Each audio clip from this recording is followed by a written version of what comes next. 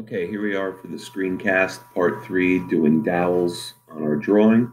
All right, before we get started, I just want you to go to your file menu up here in the upper left-hand corner, click on the file menu for Sketchup, go to Save As, okay, and here I have it saved as frame part 3. I'm just going to give it a different name. I'll go 3B just because I'm doing this a second time. I'm going to just give it a different name so I can always go back when I'm done, or if I mess up, and I can go back to where I was before I started. So just give it a different name, hit OK. You're going to save it in your Google Drive in your SketchUp folder. Like I said, this is just a good practice before you get started on anything new. If you really mess anything up by mistake, you can always just go back to that previously saved file, and it'll bring us right back to where we started. All right, so let's talk about this. We want to put our dowels in 2 dowels here in our butt joint down here and 2 dowels into our miter joint down here. So let's get a better view here, and we'll zoom in. Okay, maybe a little bit too much. We'll zoom out a little bit. All right.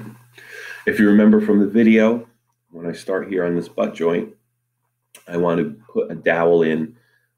We measured 3/4 of an inch away from the edge of each side. So let's get our measuring tool, our tape measure tool here on the left. Click the tape measure tool. I go and I start at the edge, and it snaps to the end point. Give it that second to get to the end point, gives you that dot. Click and release, drag down along the line, and I'm going to type in 3/4, so 3/4, and hit enter. That gives me my mark, my guide point. Do the same thing here. Go to the edge, let it snap to that end point. Click and release, drag up the line, and then type in 3/4 again for 3/4. Now we have our 2 marks at 3/4. So let's go to the miter side while we have our tape measure tool out. From the video, if you remember, we went in 1 1/4 inch, but we measured from the tip here. So let's get to the tip, click, release, drag up, and let's type in 1 space 1/4 for 1/4 and hit enter. That's our dot. And then we're going to do another inch in between there. So let's go from the guide point, click and release, drag along the line, and just put a 1 in and hit enter. All right. So now we have our 2 points here. All right. So we need to drill a hole. And if you remember from the video, we're drilling a hole into the pieces here, but we really can't see it right now. Right? We have to kind of get inside the wood to kind of see that the surface that we want to drill those holes into. Okay. So what we're going to do here is let's grab our select tool, which is up here. We're going to click on this middle piece, and we're going to do a right click. All right. And we've got this option here called hide. We're going to click on hide. And what hide does is it removes that surface, and now I can see inside of our model here. Okay. And I'm just going to get a better view. I'm going to orbit around here, and then zoom in here. All right, this is the surface we want to drill our holes into. All right. Okay, so we got our marks here. I want to kind of create a guide, a vertical guide here, up and down, kind of a line to show where those guides are, those guide points are. Again, we use our tape measure tool. I'm going to click on that guide point dot, let it snap to it, click and release, drag down, and let it turn. In this case, it's a red colored line. That means it's straight up and down. You may get a blue colored line depending on how you drew your frame on the axes or the origin. But make sure it turns into one of the colors, either red, blue, or green. So here we got blue. I'm going to choose the blue because I'm almost positive that that is the actual plumb line. So let it turn blue, click again, and I get a nice straight line up and down. Here, I'm going to wait for it to go blue. When it's blue, then I can click again, and I get a straight line up and down. The reason I want it to go blue is you see this axis over here is straight up and down on my drawing. So that's really what I want. That gives me a line straight up and down wherever I am in the drawing. Okay, so let's reposition here. zoom in.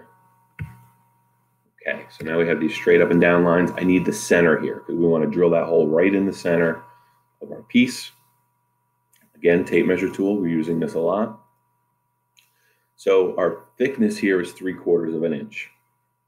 Half of 3/4 of an inch, if we multiply by half, is 3/8. Okay, so we're going to click on our guide point, click and release, drag down, and type 3/8.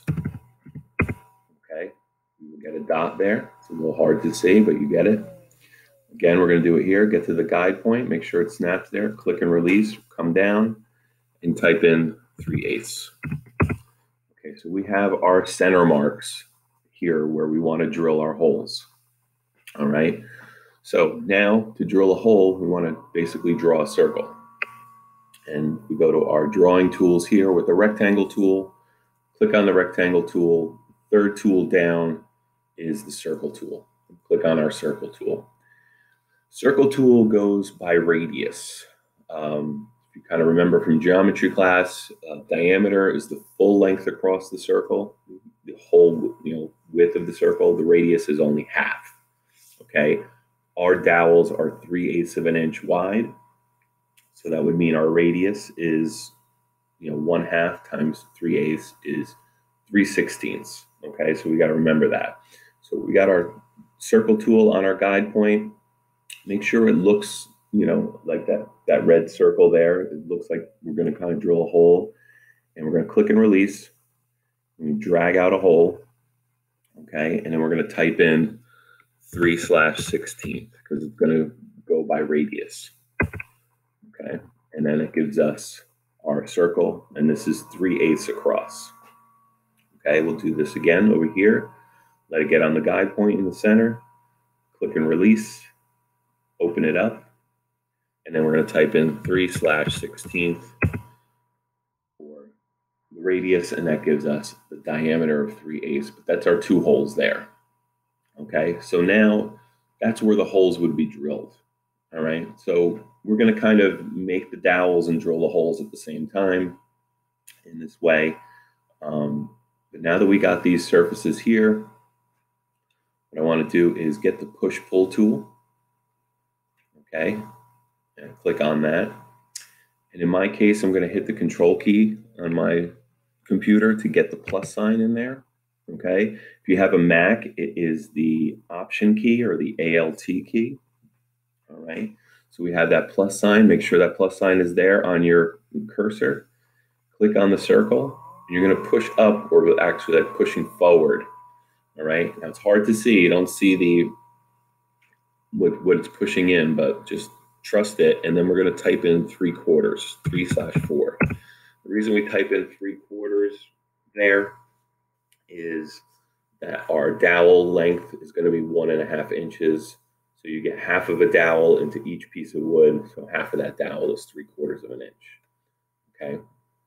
So we can't see it. So that's a little weird that we can't see it. But let's take a look. Let's see what we can do. If we want to hide this surface too, here, if we want to look inside, we can do hide again, okay? Or we can do this if we go to our tape measure tool and we go down to this fourth option here called section plane. I'm going to click on section plane. It gives me this these squares. So this blue square, I'm just going to put it roughly right in the middle here, and I'm going to click just once. All right, and so it kind of does the same thing hide does. It gets rid of this surface here, and you can see that we pushed that dowel, or basically drilled that hole into the other piece 3/4 of an inch. Okay, I'll rotate around so you can see that a little bit better. Okay, so that's pretty cool. That's what we want. All right, so we're going to do this to our other one here. We'll zoom in a little bit. I'm going to get rid of that section plane. I'm going to undo it. I'm going to click on my push-pull tool again. Click here. I have to click Control again because I lost my little plus sign. Click on Control, get my plus sign, click in the circle, click on it once, release, push up. All right, and then we're going to type 3/4, enter. Okay, Now that gives us the dowels into the one piece. Now we're going to pull out and do the same thing here. We're going to click on that, pull towards you, and go 3/4. That gives us the dowel this way. Click once, release, pull towards you, 3/4 for 3/4. Type that in, hit enter, and now we have our two dowels there. Okay. Kind of drilled in. I'll do that section plane again just so you can see what it looks like inside. It's almost like taking an x-ray of our drawing. Section plane, roughly right here. Okay, and we see our dowels. And that's how we draw our dowels for the butt joint side. All right. I'm just going to leave that section plane out so we can see this. And I'll explain why later. Okay, basically, so you can see this for turning in the assignment. Let's reposition ourselves to the other side of the drawing. Okay, and we will rotate around. Okay, so we got rid of this surface. So we'll just have to undo the section plane so we can get our marks back. So I didn't anticipate that. So just hit undo once to get rid of the section plane. It'll bring our surfaces and our marks back here. And we're going to go through the same process here to do the markings.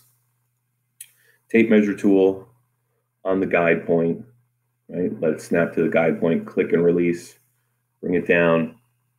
Make sure you get the blue line. This one looks really weird because it's just the way I'm oriented, but wait until it goes blue. And we click that line there.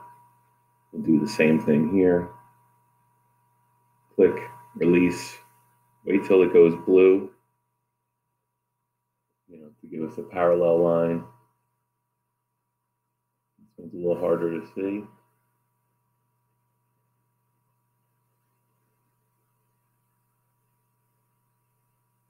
If you're not absolutely perfect,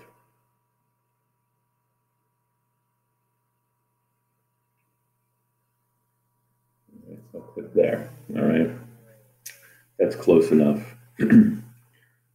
It's really about the positioning of how I have this. Now you can see how crooked it is. So let me just kind of get this a little better positioning. Sometimes if you're having problems with stuff, just get a better position of what you're looking at. I'm going to hit undo and get my tape measure tool back again. Click on the guide point. There I go, and I get my blue line. And then I click, now I get a nice big guide point there. It means I'm straight up and down. Now we're going to get the center. So we click at the guide point, release, come down 3/8 of an inch, /8. Sometimes it snaps right to the center for you. And you do guide points, click and release, come down 3/8, hit enter. Excuse me. Here's our center points. Let's get our hole drilling tool or our circle tool. Click on our circle tool. Click on the guide point. Click and release. Open that circle up. I'm going to type in 3/16 or 3/16 for the radius. Okay, that's one circle. Do the same thing here. Open this up. Click 3/16 for there. All right, so we got our two holes. Let's get our push-pull tool. Go to push-pull. Make sure you hit the control key to get that plus sign on it. Control gets that plus sign on our icon. Click once and push up or away from you. We're going to type in 3/4 for 3/4 and hit enter. That's one hole. Do the second one. Click once, release, push up or away from you, and 3/4 and hit enter. Okay, that's those two holes. All right. We're just going to trust it right now. We don't have to look at the section plane. We'll just create the rest of our dowel. Now we're going to click on it, make sure the plus sign is there. Click on it, pull towards you, 3/4. All right, that's one dowel. This one pull towards you, 3/4. That's our second one. I'll zoom out. All right, we got our dowels here. All right, we see that half. So we want to see the section plane. Do the section plane tool again. Go to tape measure. Fourth one down is section plane. We get that blue mark blue square, click once, and there we go. We did it correctly, right? We have our dowels drilled through and put into our model, okay? And we're gonna zoom out, reposition here. A little tip, I don't know if I told you guys this. If you grab the orbit tool here, now you have the orbit tool. If you just click the shift key, you get the hand tool, which grabs and slides. Okay, so you don't have to keep going and clicking the same tool. If you have the orbit tool and the shift key, you can grab and move, and then you just orbit. And that makes things a little easier too. Okay, so now we see here, we see our pocket holes, we see our dowels, and this is how I want you to submit your assignment. Okay, try to do a image of this. I'm going to show you right now. Let's position this nice in the center. Okay. I would like you to go to your file menu. This is one way to turn this in. Go to export. Right? If you go to export and go to PNG, which is the first choice right here, go to PNG. All right. And you're just going to go to, in the lower right, export as a PNG file, and you will get this image saved onto your computer. Usually it goes right into your download folder. Okay. If I click on this, it saves it directly to my downloads folder, right? But you would look for it the same name that you have, whatever it's like. This one's frame part 3B, that's what it will save it as. Okay, so you can export as a PNG, all right? For me, it downloads it. It takes a second or two. It puts it right down here into my downloads folder. Or if you just want to do your screenshot here, do your screenshot with this kind of X-ray view where you can see everything and turn this in for your assignment. Okay, and then this is good. You don't need two views. If you just give me this one view, that's fine. All right, so here we are with this. This is frame part 3B. Okay, we can undo the section plane now. Once you save your image or took your screenshot, now you can just undo the image plane and you'll get back to this, okay?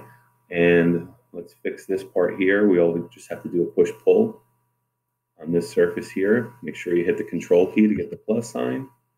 Click on this surface here, and you want to just get it to 3/4 of an inch. Okay, you can just let it snap to there. That didn't work. Let's do that again. Hold on, gotta get my plus sign. Bring this up. I'll type in 3/4. All right, so it brings it back to that before. And if you want to clean up these guidelines, just grab the eraser tool, go right over the guideline. It turns blue, you erase it. And that kind of cleans up these dotted lines here. Okay, and then you can, it automatically saves you guys. So, but if you haven't saved, click save, frame part 3, and this is what you got. All right. So until next time, save your work, and I'll see you at the next screencast.